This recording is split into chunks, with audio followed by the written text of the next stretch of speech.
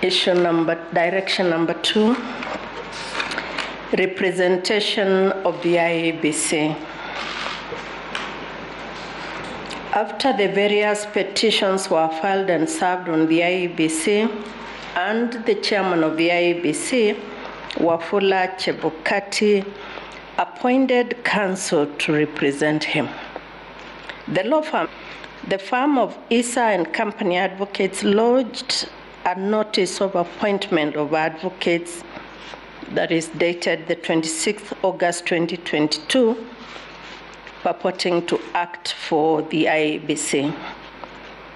At the pre-trial conference this morning, the issue of the legal representation arose.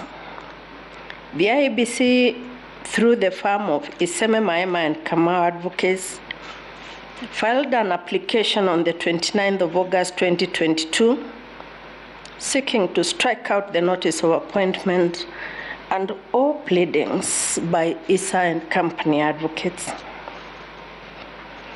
The motion was supported by an affidavit filed and deposed to by Marjan Hussein Marjan, the Secretary and Chief Executive Officer of the IEBC.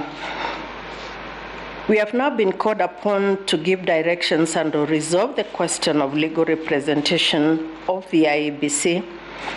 We have considered the pleadings, the record, and the brief statements by counsel. It's our considered view that this court cannot deal with the issue or any dispute as to the legal representation of the IEBC as an institution in these petitions. It is not the business of the court to determine who represents the IEBC in whichever formation. There is an internal issue which must be resolved by the IEBC, its commissioners, and other internal organs. This court will not be drawn into this dispute in these circumstances. As a result, the application to strike out the notice of appointment and pleadings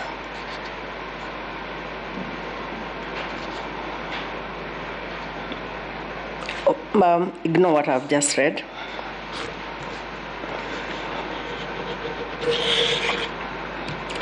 We've considered these arguments, and as a result, we allow the application dated the 29th August 2022. That is to say, the notice of appointment filed by Issa and Company Advocates is struck out. The 4 commissioners are at liberty to deploy and utilize the services of Senior Counsel Paul Mwite and Issa Mansour Advocate if they deem it necessary